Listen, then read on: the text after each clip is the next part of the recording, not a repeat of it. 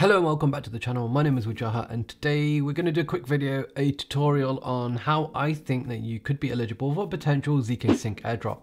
Now, for those of you familiar with zkSync, you'll kind of know what to do already. So this is going to be someone who's kind of new to crypto or new to kind of these airdrop kind of systems, and someone who probably hasn't got the Arbitrum airdrop, because if you have, you probably know what to do already. So for those of you who don't know, zkSync is a new layer 2 blockchain that uses zk rollups rather than optimistic rollups, essentially to help scale Ethereum. So it's a blockchain built on top of Ethereum, and they don't have a token as of yet, but there is a lot of speculation that there could be one in the future.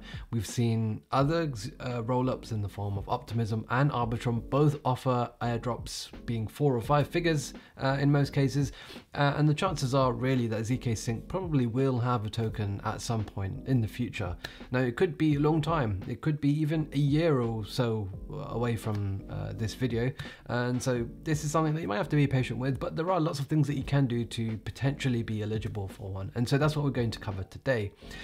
So ultimately, the first thing that you really have to start off with is you need a wallet. You can have any Ethereum wallet, so MetaMask or Rabby or any kind of sort of wallet that you want. And the main thing that you want to do first is basically bridge over funds from the Ethereum network to the zkSync network, so that you can basically interact with all of the stuff built on zkSync.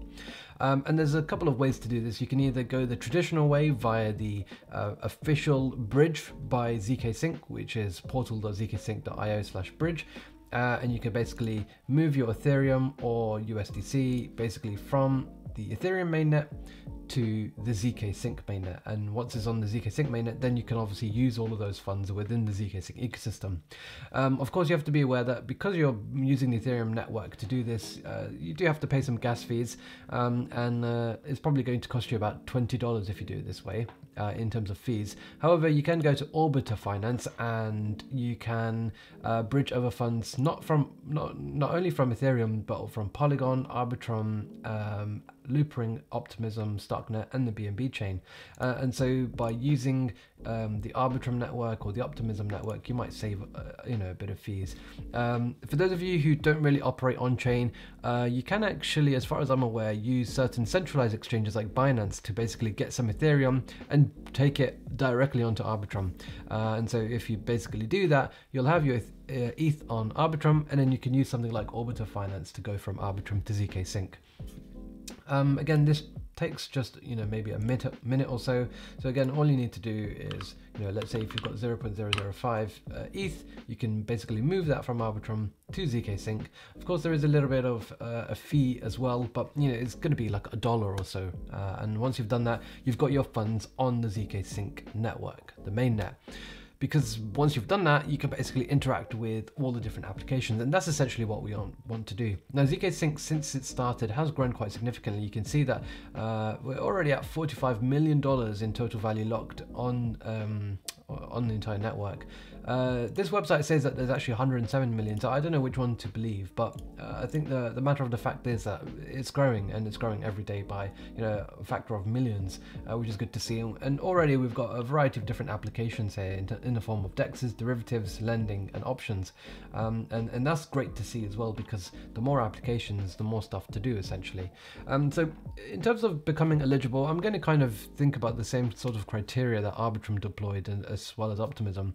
And ultimately, it's about being as active as possible, as well as being regularly active as possible. And one of the things that came up in the Arbitrum airdrop was the number of smart contracts that you've interacted with. So you either needed to do 100 transactions or interact with 100 smart contracts.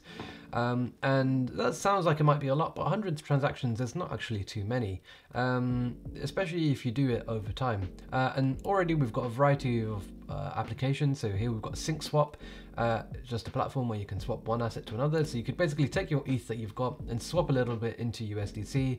You could actually provide liquidity for it. You could go to mute and do the same here. We can use on-chain trade and kind of do some transactions here as well. Ultimately, the idea is that you just need to explore and try as many different applications as possible. Now, I'd say that right now we don't really have too many applications. We've only got really, you know, about 10 or so, maybe 9 actually. And I'd say that probably over the next few months, we'll probably see this go to like 50. We'll see lots of innovation and kind of new stuff come onto zkSync. And I think when that does happen, that's really when you kind of want to be using the ecosystem as much as possible. Try and explore all of these different applications as much as you can. Some of them might be a little bit complex, but I think with time you will kind of figure it out and kind of see how to use them.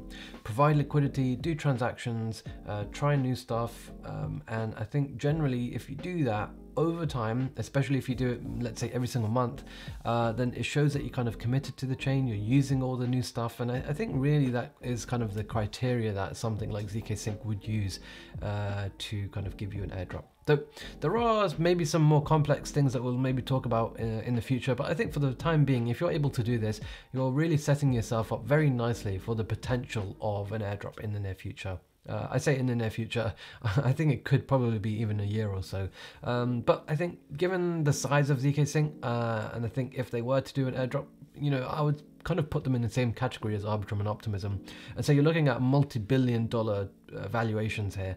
And so if you are to get an airdrop there, you know, you're looking at something very nice, maybe 4 figures, 5 figures, something like that. Who knows? Again, this is all speculation. We don't even know if they are going to do one. They could just decide that they're going to just keep all the tokens themselves. In fact, they haven't even announced that they're going to officially have a token. It's kind of a bit of speculation. So that's pretty much what I think you should do for the time being. If you do that, I think you'll set yourself very well. And there are a number of other kind of blockchains as well that I think you should do this on, but we're going to talk about them in different videos. So stay tuned for the variety of airdrop potential protocols that we're going to have. I'm going to try and make videos on all of them. So smash the like button if you found this interesting. Drop a comment down below as well. That really helps me out. Subscribe to the channel. And of course, I'll be back with plenty more videos in the near future.